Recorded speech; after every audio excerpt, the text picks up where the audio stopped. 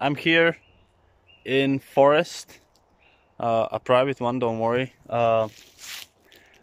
So today we are making vultures, and one vulture, you can see it right here, is already in the mass. But today what we need to do is make the wings for it, and another vulture is to be made, which is gonna be from this chunk right there.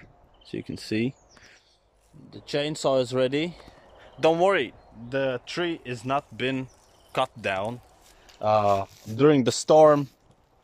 This is what happened with the tree. It just had a bad luck. Wind just torn it out of the ground, and I can show you a little bit more. So we had a lot of windy days during last year. This all happened last year, so we have another torn out of the ground. I've been making sculptures, I've been making stuff with all of this, so I'm gonna show you another one. So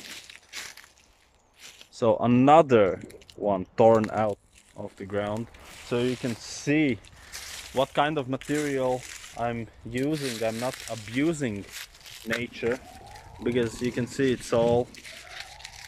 just disappears in the wind, just deteriorates.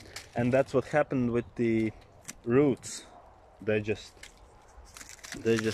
are dripping off, and at one point they just broke, and wind took care of everything else. So we're gonna give our trees a second life, if you will. So this is mainly what I've been doing all winter, taking care of the material, taking care of the surrounding area, as it's still not really pretty. There's still a lot of, as you can suspect, when tree falls down, a lot of this will happen. It takes with it the other smaller new trees, new ash trees. This is ash. This is all European common ash. Really flexible, really rigid, really strong material to work with. Nice for sculpting. Not a lot of breaks happen with the material when it dries. So we can walk a little bit more, a little bit further. You can see it's all a mess with the branches, and all the beauty of the forest has been turned into this. You can see it's really messy, right? So you can see these ones also not the best sight, but it's work in progress. Will be taken care of, so the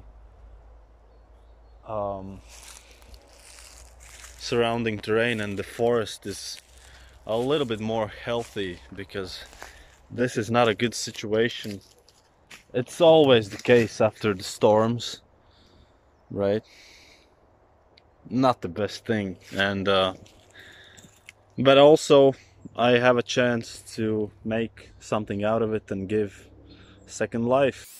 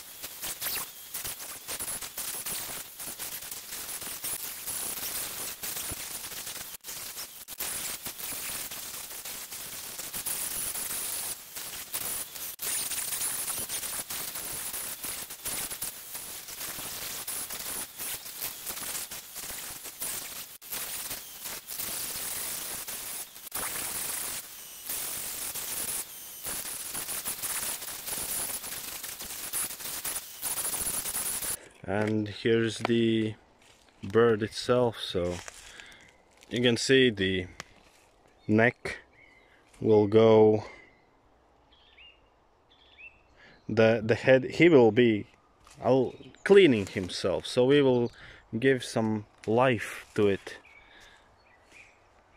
And there's the bushy thing that he has around the neck, usually the vultures.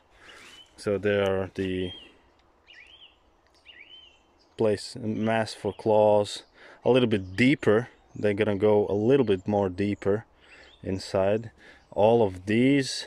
So you should see in a picture that usually they have these longer chunks of fur hanging. So that's what I'm gonna try to simulate with wood, as they won't break. They're pretty rigid, you can see. They're not gonna break off. So this is bare minimum what they can be. So yeah, should look really nice. It has, it's should be looking really good. It has its own movement, and not too much to do for it. You can see the wings going all over the place. When they clean themselves, the wings usually go a little bit up, and they have this stance. So he's taking care of himself. I don't know, maybe I can think of something right here that he's maybe eating, some chunk of meat. I don't know, we'll see. But yeah, that's the first few hours. Yeah, I'll be continuing tomorrow, as sun is saying bye bye, good night. And pretty good. I'm happy with the way I managed it. And let me know your thoughts. Yeah, all the mass is really on a maximum. So this is the huge vulture, and the vulture that is in a big size. Spread wings take about this much material, so that's quite a lot to do. This is still, so yeah,